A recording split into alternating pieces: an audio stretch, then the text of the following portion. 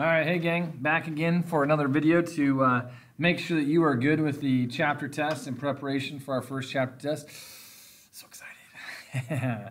Hey, no, you guys are doing great. I can't wait to have you guys take this test. So in taking a look at what we have, I'm going to get right to it because I don't want to waste your time. And so in taking a look at number 1, it says here, whoa, we just went out of focus.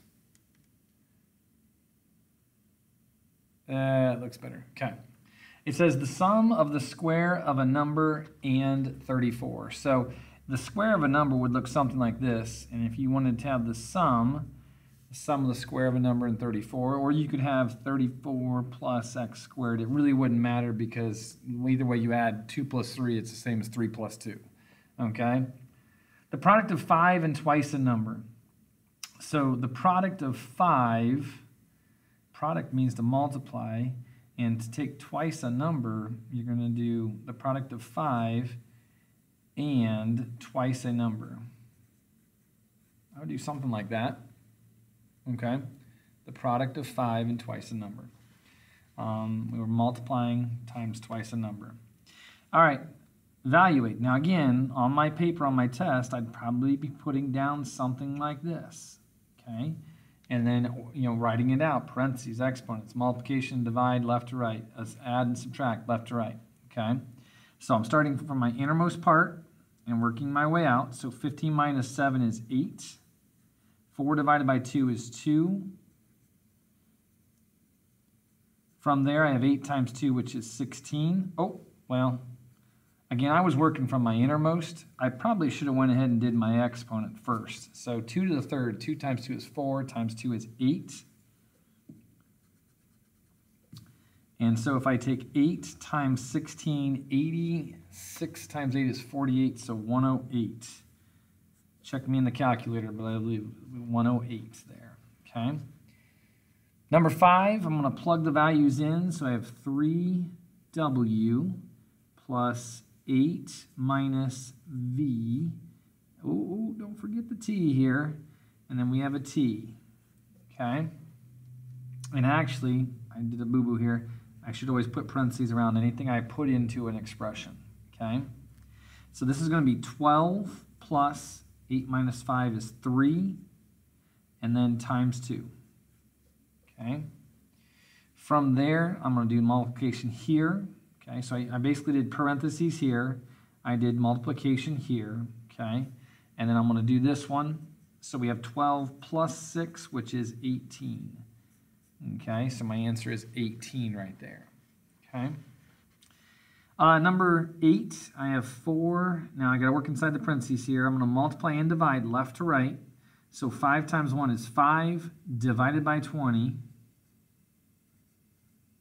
5 divided by 20 is 1/4 or 0.25. Yeah, I had to think for a second. And what's 1/4 of 4? That's easy. That's just 1. Okay? So you should have gotten 1 there. I'm going to use the distributive property, which means to multiply through, and then I'm going to solve it. 3 times 14, 30 plus 12, 42, minus 3 times 5, which is 15. And let's see here, 42 minus 15, 42 minus 20 would be 22 plus 5, 27 is my answer right there. Number 10, to simplify each expression, I'm going to bring my like terms together. These are the only like terms. So I'm going to do 15 minus 6, which is 9. And that right there is the simplified form. Over here, I'm going to distribute that through the parentheses. And then from there, I'm going to combine. Excuse me. Whew. I'm going to combine like terms. So we have 17y plus 7. Okay? And I can't combine these two because they're not like terms, so this is my final answer there. Number 12. I can get this up here, number 12. I'm just going to add straight from left to right. So I'll do this. 30 plus 10 is 40. I have 10, 20. should be 60. 40 and 20 makes 60, yep. So that's my final answer there, okay? And I can take a third of 9, which is going to be 3, and half of 4, which is 2, and I can multiply those together, and I get 6, okay? All right, for questions 16 and 17, use the graph as shown, shows temperatures as a function of time, okay? So at 6 a.m. all the way through 10 a.m. Identify independent and dependent variables, okay? So again, independent, what that means is what can we not influence? We have no bearing on, and the answer is time. We cannot influence time, so I'm going to say that time is independent, and that temperature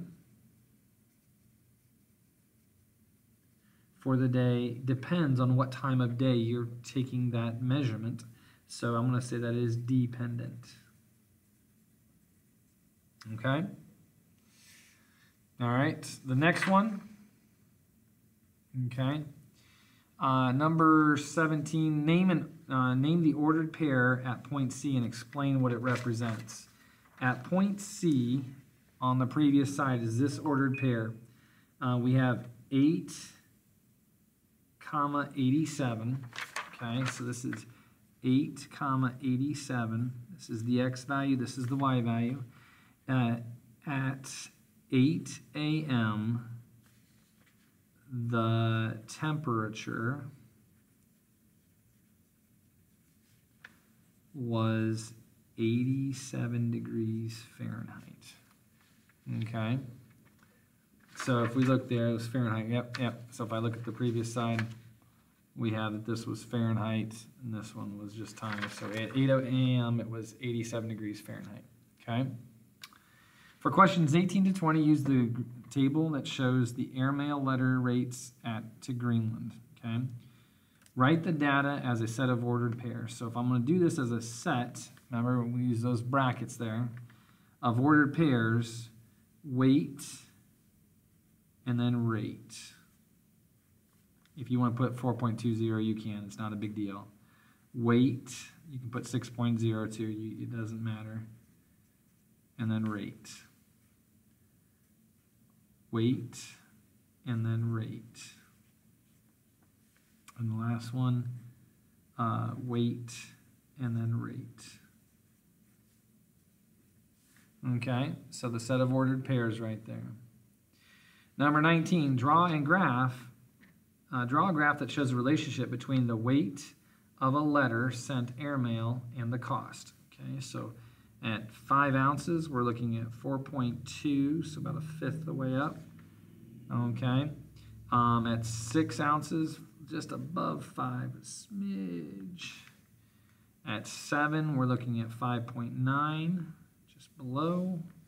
And at 8 is 6.75, 6.75. Okay. I don't know if it's accurate enough. It looks kind of like it's a linear graph. Okay, it's pretty close. So, the last one, bonus. Let's see here. Use grouping symbols and symbols addition to find the yield. Okay. I'm going to leave this as a bonus. I'm going to let you guys try and figure that out, and we'll go from there. So, anyways, thanks for paying attention. Hope this helped prepare for your Chapter 1 test. Good night.